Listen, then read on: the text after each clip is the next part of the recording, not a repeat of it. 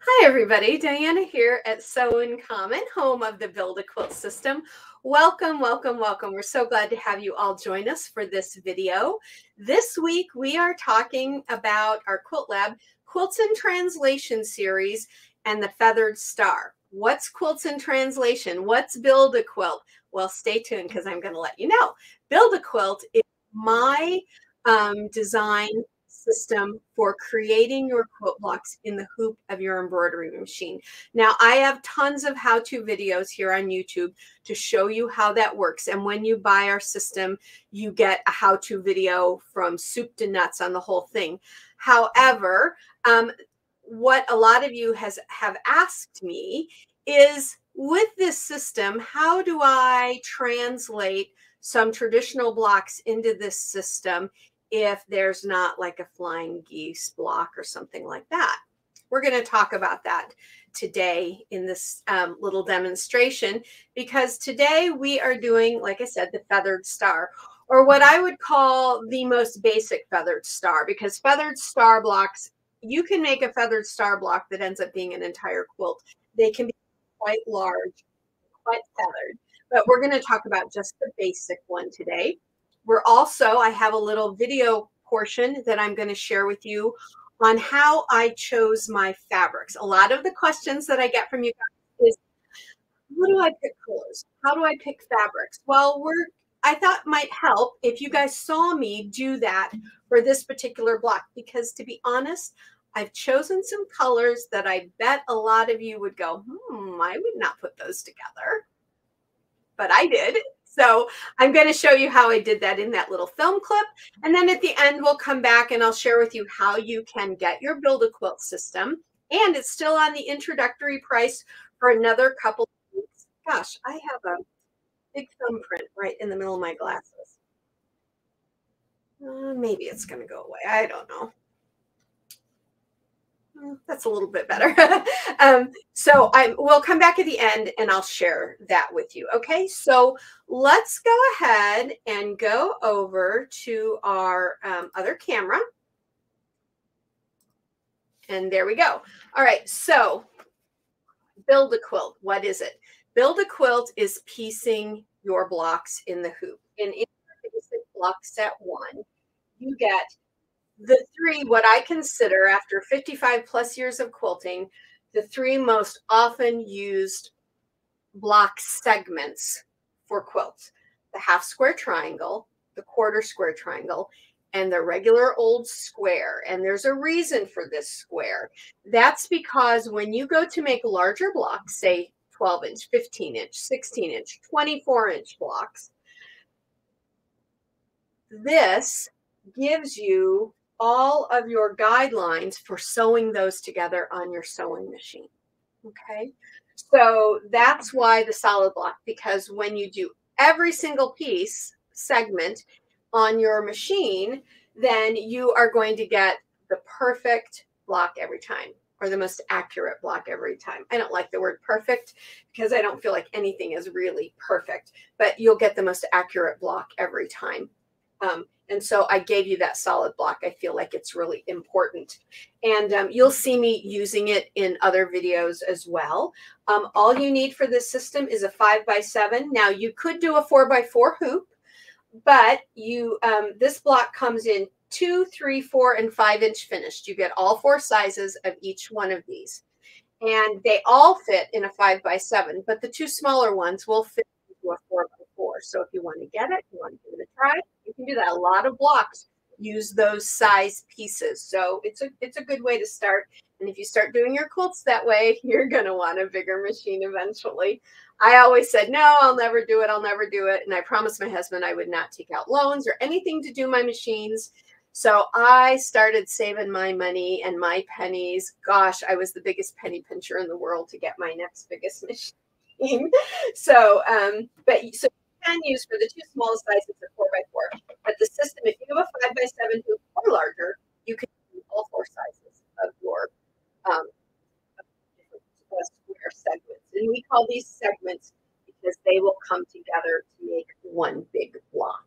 Okay, so that's what Build a Quilt is. And today we are talking about translating this little block here, which is called a feathered star. Now, a feathered star, this is, like I said earlier, the most basic. It can get huge and big where these feathers, that's what we're calling our feathers, can start going out here in this direction, and then they'll start building out here in this direction again. I mean, Google or use whatever search service you use to Google feathered star or to look up feathered star, because there are tons and tons of versions of the feathered star. Really beautiful.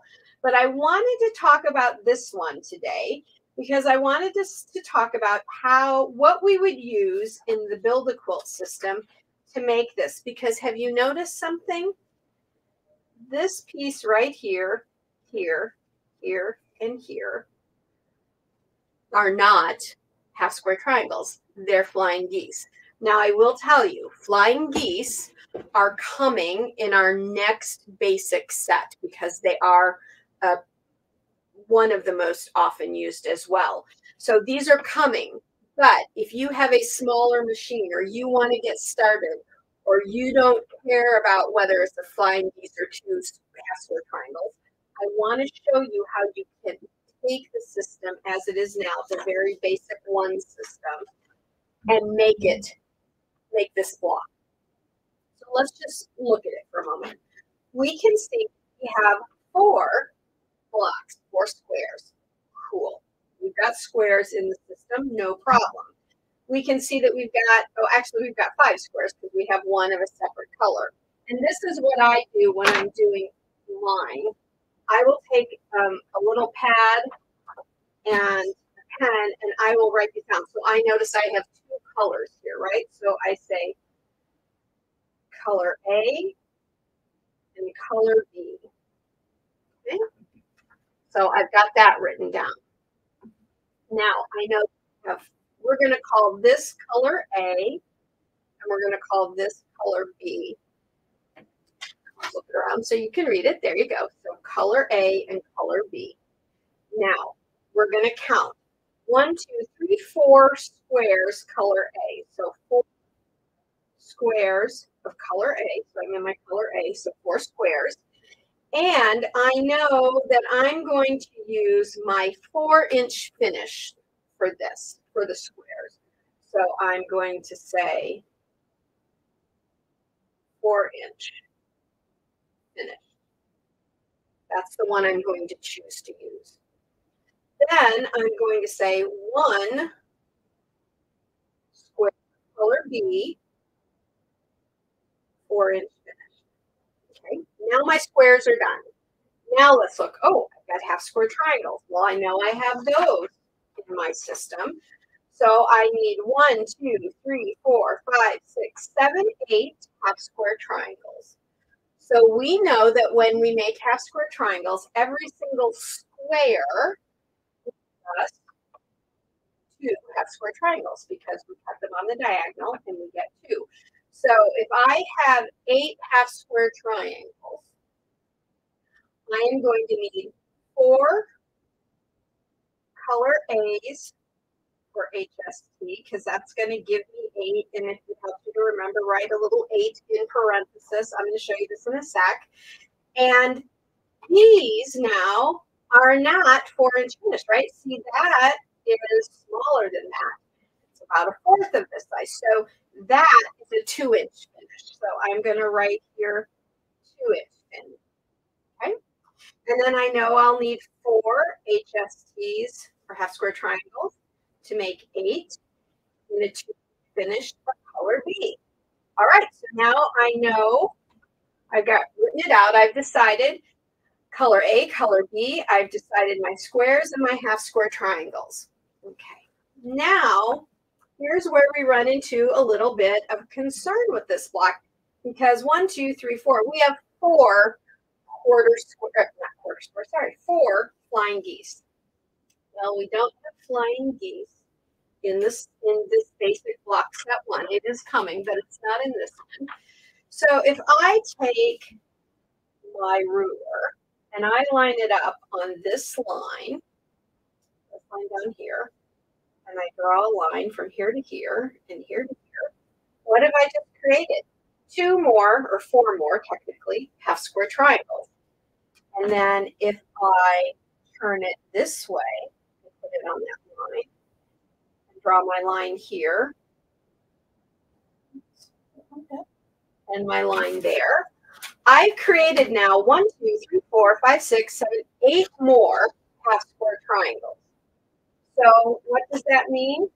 That means I need to come over here and change this to, I need 8 of these to give me a total of 16 half square triangles, because I have 4, 8, 12, 16 in total now, right? So we're going to put 16 here and here. So I need my color A, 4 squares of color A, 8 squares of color A for half square triangles. So 8, 9, 10, 11, 12. I need 12 squares. But these guys are 2-inch finished, and this is 4-inch finished, so make sure you look there. And the same down here. I've got 12 squares that I need, but some of them are 4-inch finished, some of them are 2-inch finished, okay? And then that is going to be what I take over to my cutting table, because now I can go pick my fabrics and I can cut my squares and prep my fabrics for making this. So while we have this here, let's talk about how we would end up sewing this block together once we have everything pieced. So we're going to piece. I always piece the easiest stuff first. That's definitely the squares, or when I have the least amount of time and I'm like, zip, zip, zoom, Diana, let's get it done. I'll piece these because they're quick, super quick and easy. And these are 4-inch finished, so if you have a larger hoop, you might even be able to get all 4 or 5 of them done in one big hooping if you have a bigger hoop. But you can at least do, if you have your 4x4, you might be able to get a 4-inch finished in there. It might fit, but you can at least get one of each in there in your 5x7, right? So I would just piece those quick. And then I know I have 16 half square triangles, and they're all pieced exactly the same, because what changes these is how I flip them. So in these two, my light is at the top, my dark is at the bottom. But in these two, my dark is at the top and my light is at the bottom. That is what creates that little feather. So yes, it could be done with a flying geese, but since we don't have them quite yet in the system, we can substitute or translate that flying geese into 2 half square triangles. So how I would sew these together, once I've pieced everything's pieced, I've got it laid out. What I would do first is I would sew my feather sections together. I would sew these 2 together, and then these 2 together, and then these 2 halves together. And I would repeat that 4 times. And then what I would do is I would lay everything out so that it looks like this.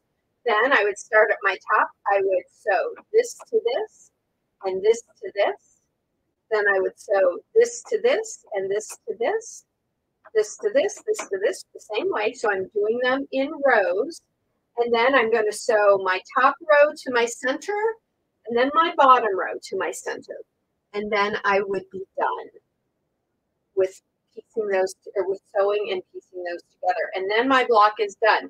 Now, I will attach my video on using wash away stabilizer to the end of this video to show you how I would then wash away my stabilizer at the end. So at the end, you're only dealing with your fabric. You're not having to worry about having the bulk of your stabilizer in there, okay? So I will link that video, and if you haven't tried that yet or you're new to this process, go ahead and give that a try. So that is how we would translate the feathered star, and this would end up being 4, 8, 12. So this is going to end up being a 12-inch block. And what I do on this is I don't necessarily write it on here because I can use this for other sizing, but I would go ahead and write it here. So this is for a 12-inch feathered star. And when I'm done with these, since I already have it all figured out, I take it and I put it on the back of my shirt, and then I slip this into a little plastic folder. That way I don't have to do this each and every time. I know this is a feathered star. Now what I could do here is say feathered star. So I know what block it is, but I keep my little guides that I create on the back so that whenever I want to make this, I've got this printed out.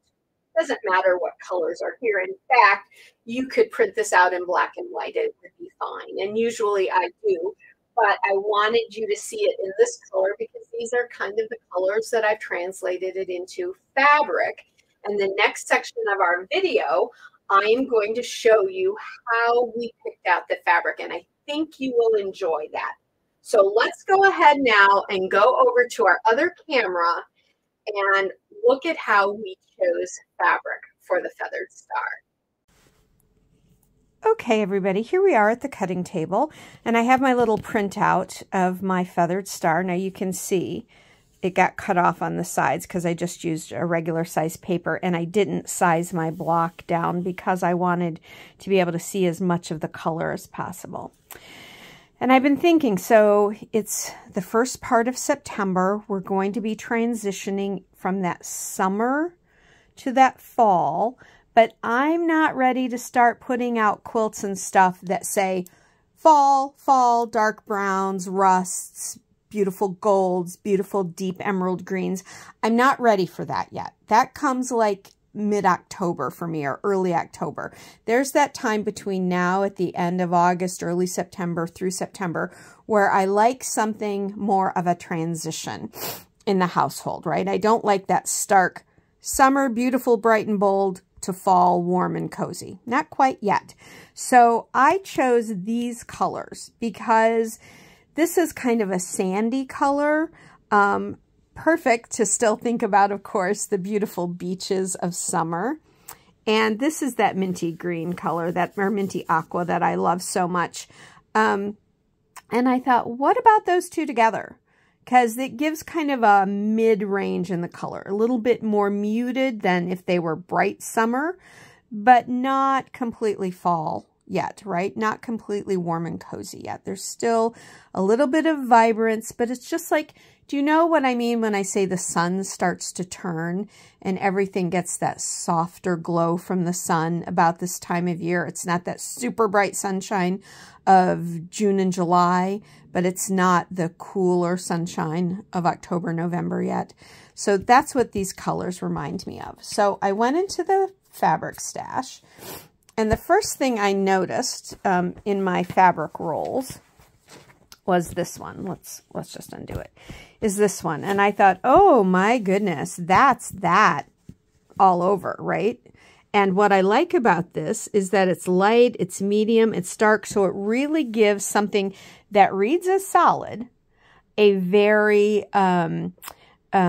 textured appearance. So I love this. And let me tell you, I know I still have the info here. It's Riley Blake. It's pattern CR480. It's a Crayola kaleidoscope color.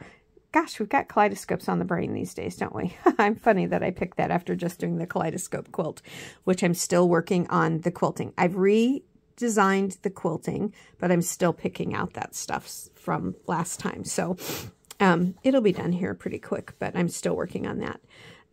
But this, I don't know if it's still available, but you have the information. You can look for it. Check with your local fabric shops. Check with any of the online fabric retailers. You might be able to find it.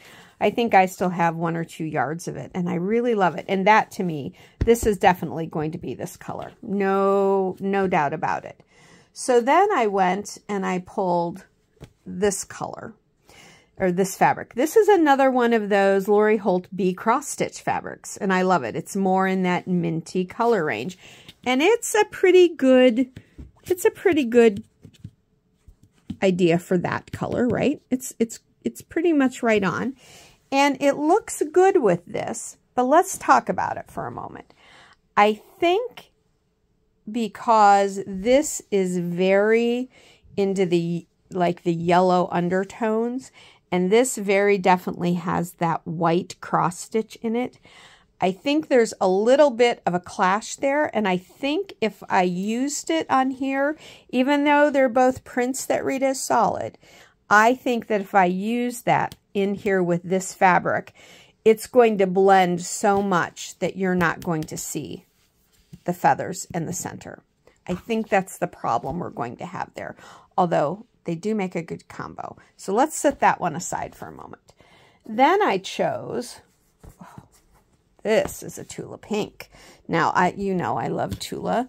Do I have the info on this one? Let's see. Oh, I do. Okay, so this is, of course, Tula Free Spirit Moon Garden. Oh, I don't have the little die lot number. It's not. Oh, wait, maybe. Let's see. Is it on any? Oh, nope. It's not on here. But I love it. It's a very geometric, and it's got all her bright little colors. And I thought, well, maybe those bright little colors would add a little zing to this. And when I look at them together, I think, yes, this kind of mid-tone aqua would be. And I'm kind of okay with the dark too with this. But the dark is too dark, right? It's too dark. That mid-tone would be okay. But here's what's throwing my eye. It's all of Tula's other beautiful colors in here. If it were only those yellows and oranges, I think I could get away with it. But because we also have the purples and the pinks, I'm not wild about those two together. I can't believe I'm saying that. I'm wild about the fabric. I'm just not wild about the two of them together. So we're going to put that in a definite no pile. Then I got that. I just picked some solids out. If I did that, this would look like mud to me. This is a very muddy kind of olive, almost army green, which is a great color in and of itself. But this is what I use when I want to move more into those fall colors. So for me, although they kind of go fine together, it's not giving me the same feeling, the same transitional feeling. This moves me straight into autumn. So we're going to say no on that one. And then I chose this one. Oh, no. This is very bright, still very summer, and it kind of very blue in the overtones. Not happening with this. So that's a definite no. Then I chose this one.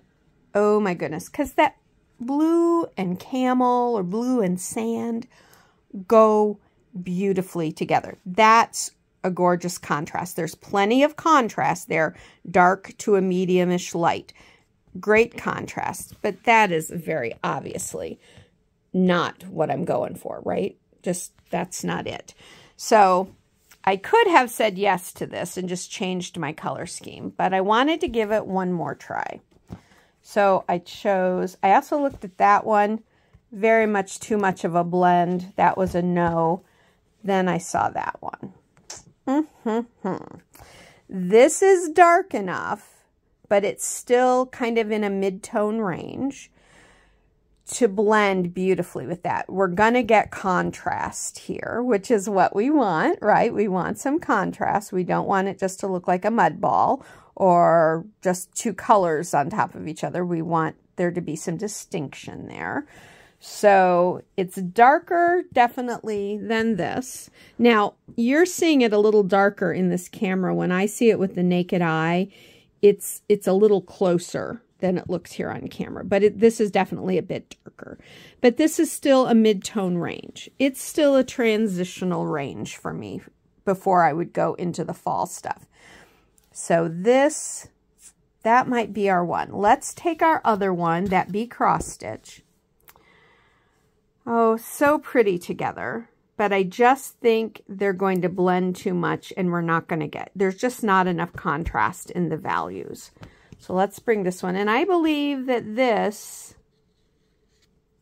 This is either a Tula solid or it's a Kimberbell solid. Please, forgive me, I don't remember which. But these two, I think that's going to be our combo. And indeed, it turns out, because you've already seen the finished block, this turns out to be our combo. So now I have my cut sheet for my half square triangles and my squares. I know those look like rectangles. They're really squares. Printing this out on regular notebook paper really stretched it and did some funny things to it.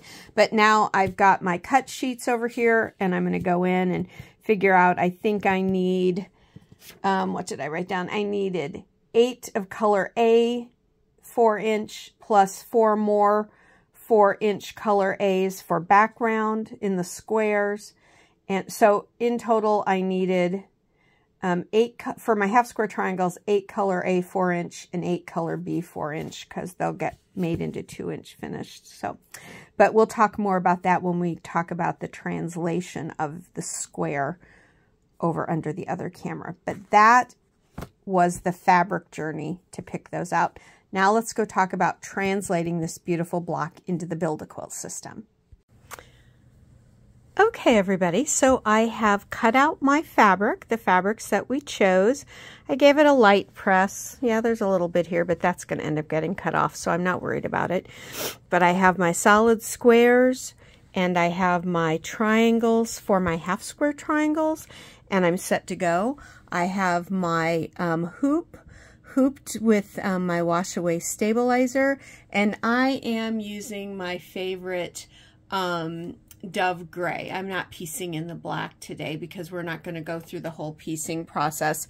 I've done that on a lot of videos, and there's lots of that for you to check. And when you purchase your Build A Quilt system, there are videos, time-stamped videos to walk you through all of that. But I wanted to show you my setup. I have my tools set up here. I always have a tape handy. I always have a stiletto handy, my glue stick, my favorite scissors, my seam roller, a pair of tweezers in case I have to grab, you know, something that's small, and I have one of these really inexpensive little pointers that you can get through Amazon. You get like 4 or 5 in a box for like $6-8, something like that. Now, I know that our machines come with stylus, those plastic ones. I don't like them as much. I like these, and they're very soft touch on my screen. They don't mar the screen. I've seen screens get marred up by the hard plastic ones that come with them. So I like these. Like I said, you can get them in different colors and stuff. So check that out on Amazon. Just type in something like phone stylus or computer stylus, anything like that, and you should be able to find these. Alrighty, so now I'm ready to start doing my piecing, and I am starting with a square block. So I am going to stitch down my placement line and keep going from there. The next time you see the block, it will be complete. All right, darlings. Sorry, I just started talking in a British accent. Do you guys do that? I've been watching British TV or listening to it on the computer while I've been piecing and quilting, and it just came out. Hello, darlings. So sorry. All right, guys, so here we are. I like darling better than I like guys. I don't like being called guy. I feel like I need to wear darker lipstick when that happens. Anyway, so here it is. Here's our feathered star. I love how it turned out. I love this color, looks like the feather. This is a darker color than this, obviously, but it's good contrast. Now, it isn't smooth yet because it's still got the stabilizer in it. I haven't washed it out yet. I will do that tomorrow. Sorry, allergies are kicking in again, but I wanted you to see how it's finished. Now let's go over to the other camera and we'll finish up. Okay, everybody, what did you think about that? Did that help you figuring out the colors? That's what I pretty much do anytime I sit down. And I know I'm just going to hold up the picture again. because I actually have my block sitting over there. But that's kind of what I do every single time. So I have lots of these in folders. And the one thing, I'm going to do a little video later this week to show you how I use my Build a Block printed instructions. That might be helpful for you as well. But I need to pick up a couple of things at my local shop, my local store, not fabric store, just my local thrift store, not thrift store, discount store, variety store, grocery store, that kind of thing. The Target. Let's just say it. This is my channel. I can tell you where I shop Target. I have to pick up a couple of things that I'll want to show you for that. So that little video is coming this week. Okay. But that's pretty much what I do each and every time. I don't typically print it out in color, but you guys need to see that color today. What I typically do is just print it out in grayscale, which is basically black and white, right? And then I go over and start picking colors. If I have thought about colors already, I'll kind of mark them on here just to say, you know, I want an ivory and a lime green or pink or whatever. I'll kind of write that on there to give me an idea. Then I go over into the stash and I go over into my little cubes of rolled fabric, which I can see. What I love about doing that rolled fabric is that I can see it right instantly what I've got there.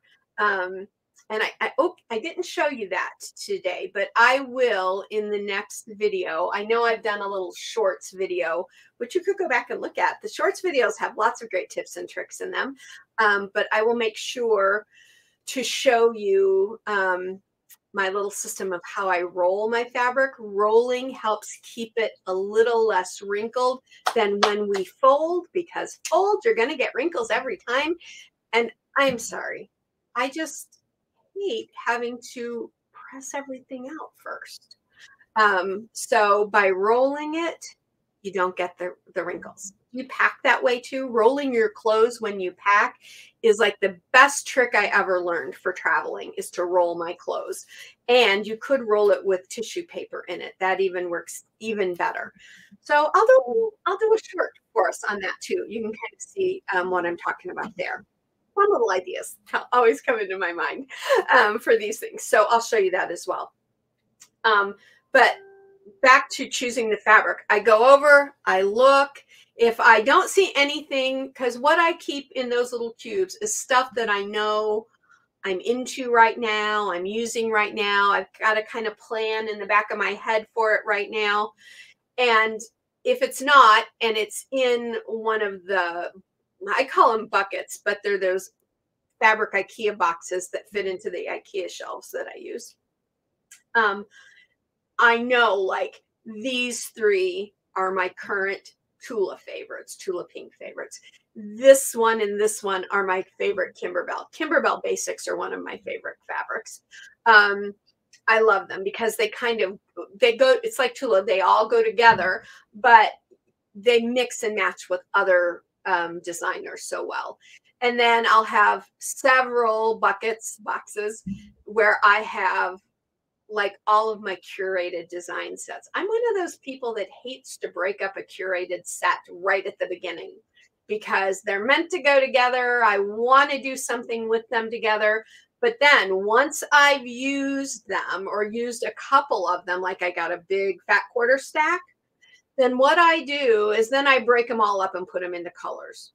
And my prints, my solids, I actually do keep solids separate, but then my prints go together. This is my blue prints. These are my pinks. These are my oranges. It's just easier. But I don't break up that curated set until I've at least done something with it. Even if I've only taken 3 or 4 fat quarters from it to make something, a topper or a pillow or a baby blanket or something like that, a baby quilt. Then I break up the curated set. I don't know. It's just the way my mind thinks. How do you do yours? Do you break up your curated sets right away? Or do you keep them together throughout the whole time until they're down to like scrap value? What do you do? Let us know in the comments, because I'd like to know if other people do goofy things like I do, or if you guys are really regimented. Like I think of myself as organized, but my organization system might not be somebody else's organization system for sure. So I'll show you more of that in this next week or two, how I do that. But I hope that fabric section helped some of you, because the questions I get, and guys, please don't feel, I get so many emails from you, and I love getting emails from you, and you know that you can contact me at support@sewincommon.com anytime you want, at morning, noon, or night. I'm usually around. If I'm asleep, I'll get it the next morning and I'll answer it then. Sometimes if I look and I get them right before I go to sleep at night, because I'm kind of I go to sleep a little bit late, I will come in here and I will write you right back. I don't like to sleep on it, because I feel like wherever you are, you're waiting for that answer.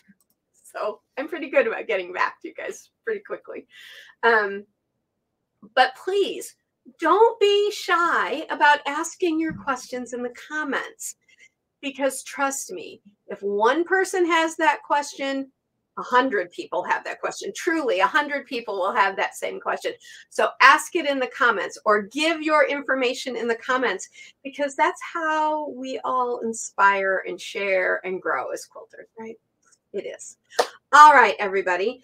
So now I have something. It's kind of weird. It's off the mark in regard to quilting, okay?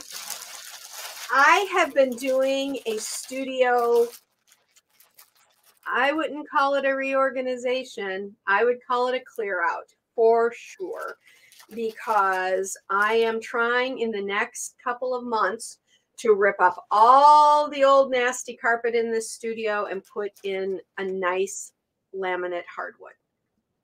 And I'm not putting in true hardwood because this room just gets too much use. I wouldn't want to scratch it up, but I'm going to put in a good quality hardwood, laminate hardwood in here. So keep your fingers crossed, guys. I've been wanting to do this for 14 years, and I have horrible allergies. So having to constantly literally rake this carpet clean is a nightmare for me. But I've been going through all my stuff. Now, I love Kimberbell. I'll just be honest. Kim Christopherson and her sister as well, from my sister's quilt, me and my girlfriend's quilt shop, Chris. I love them. They're dear, dear women, and I have been blessed to meet Kim. But during COVID, the lockdown part of COVID, I went a little bit crazy on stocking up for the long winter on my Kimberbell stuff. So this is not near what I have, but I've pulled out 2, 4, 6, 8, 10, 11 rolls of Kimberbell felt. If you use Kimberbell, or if you're someone who likes really good quality felt for applique and stuff, there's 11 rolls here. They're the, for whoever the first person is that comments, all you have to do is pay, I think it's $8 I checked for shipping. $8 in shipping and handling, and I'll send you like a PayPal thing. This is not going in my shop or anything like that, because I don't sell retail stuff like that in my shop. I only sell my own designs at this point. But the first person that says, I want them, I'm a Kimberbell lover, I can't live without Kimberbell felt, they're yours, but you need to pay the shipping, okay? Is that fair? Because you're getting 11 rolls. That's really good. There's black. There's cream. I just dropped one. There's that light blue. There's that kind of a tan color. Lots of the tan. There's the light pink. There's the dark pink. And there's that limey green color. So 11 of them are yours. The first person that comments and tells me how much they love Kimberbell, and then actually comment, and I will say who it is, and then you'll need to send me your address and stuff at the email so I can send you a PayPal receipt for the postage, okay? Which is $8. That's all, $8. Anywhere in the United States, guys, I cannot ship overseas. Shipping that overseas would be like 40, 50 bucks. I can't do it. I do apologize. That I know that's a ridiculous amount for shipping, but so anyone in the US, okay, who tells me how much they love Kimberbell, I hope let's just be very good to one another. All right.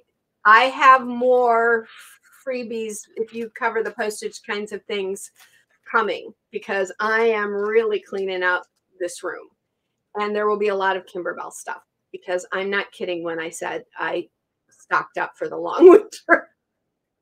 I was so embarrassed when I still have like a whole bucket of it over there everywhere. My other side of the room is wallpapered in Kimberbell basic fabric, the quilting backing fabric. It's a little bit bigger print. It's the swirls, the doodles. It's the doodles, and it's in that lovely little color that I love so much. In fact, see that fabric right there? That's the fabric that wall is done in. And you guys are going to see me over there, actually see me over there in videos coming. Until I get the room finished, I can't really film over there at the moment, but I will be filming some of my older videos I filmed over there before this room looked like I had a nuclear bomb go off in it. So 11, tell me, be kind to one another. If you don't get it, or if you don't want to pay the postage, then don't say anything. But if you don't get it, don't worry. You guys know I love to share, and I share stuff all the time. So there will be more coming. Okay. All right. Enough about that. That was just something I wanted to talk to you about. Let me make one more announcement. Jennifer Alexander won our snowball topper. Jennifer, congratulations. I know I put up a post and all, but I wanted to say publicly, congratulations, Jennifer. She's going to be sending me photos of her finished piece in the next couple of weeks, and then I'll be sharing it all with you guys. So let's all give Jennifer a hand. I love it. And we'll have another, I don't know if we're having another contest coming up this year or not, because starting in October, either the first or second week of October, we're going to be starting our Quilt Along for that uses our free blocks of the month from 2023. If you don't have your free blocks of the month yet, please go to the website and get them. I know a lot of you have been getting them because somebody the other day went through and got every single one of them. Good for you. That's what they're there for. And those free blocks of the month this year were meant to get you guys going on this technique of piecing in the hoop. So, and the stuff you get in those have nothing to do with the Build a Quilt as far as the sizing and all. They're different. So, alrighty. So you might even have some extra sizes in there. That's kind of nice, right? So go to the website, get your free blocks of the month. This week, I put out a really short little video on making the candy cane stripe with the Build a Quilt system. Go check that out. It's a short little video, and it shows you how you can do candy canes. And I give you some ideas for all the holidays, colors and stuff like that. So go check that out as well. Again, welcome to all of our new subscribers, guys. We are this close. I mean, this close. Like this close to reaching 10,000 subscribers, and we might do it by Monday morning. Fingers crossed, you guys. Thank you so much. I'm so glad that you enjoy these videos, that you enjoy piecing in the hoop. We're just going to keep going. We've got lots of good stuff coming. Like I said, we still have the Quilt Along that's starting in October. So get your free block so you can take part in that. And we have lots of new stuff coming in the new year. We've got more translation videos coming for you. We've got a new Build a Quilt Basics 2 coming. Still this year. So lots of goodies. All right, everybody, please subscribe to the channel, click the notifications so you can get notified when I put out content, and please like the videos. That really helps us out so much with YouTube, and we appreciate it so much when you do like the videos. So thank you all so much, and until next time, have a great Labor Day tomorrow. Here in the U.S. Happy Labor Day to everyone. And so life beautiful, everybody. Bye for now.